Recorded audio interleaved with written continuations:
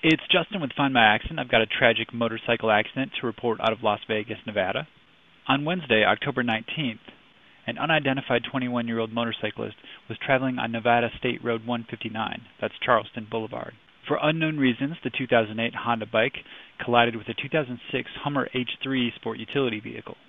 Paramedics took the biker to University Medical Center, where he was pronounced dead.